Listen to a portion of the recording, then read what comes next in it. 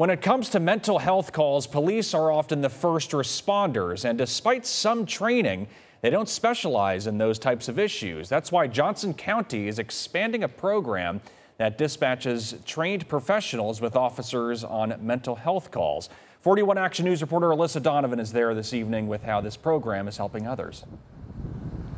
Well, we spoke with a woman today who says if it wasn't for the mental health professional dispatched with the Leawood Police Department, she believes her granddaughter may have ended up in juvenile detention. Instead, she's now getting the treatment that she needs.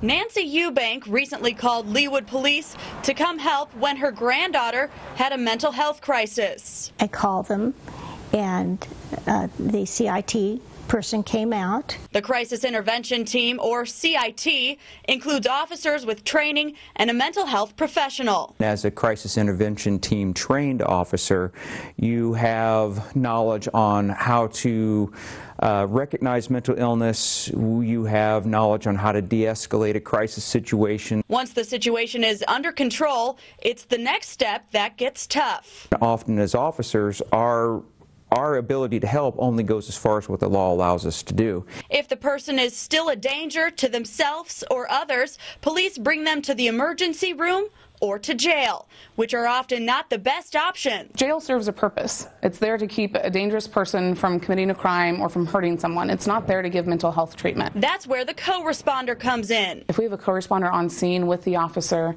we can come up with treatment options, referral sources, and keep that individual out of jail, in their home, or getting the right treatment that they need. So far, the program has assisted nearly 150 people with getting the mental health services they need just this year, including Eubank's granddaughter. I praise them for their work. Eubank believes if it wasn't for the co-responder, her granddaughter may have ended up in juvie.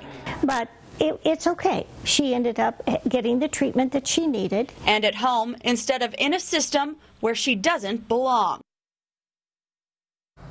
And the program actually started in Olathe and has expanded to several other cities, most recently here to Leawood. Those in charge are also looking at expanding it to the Johnson County Sheriff's Department. If that happens, it will round out the entire county. Reporting live, Alyssa Donovan, 41 Action News.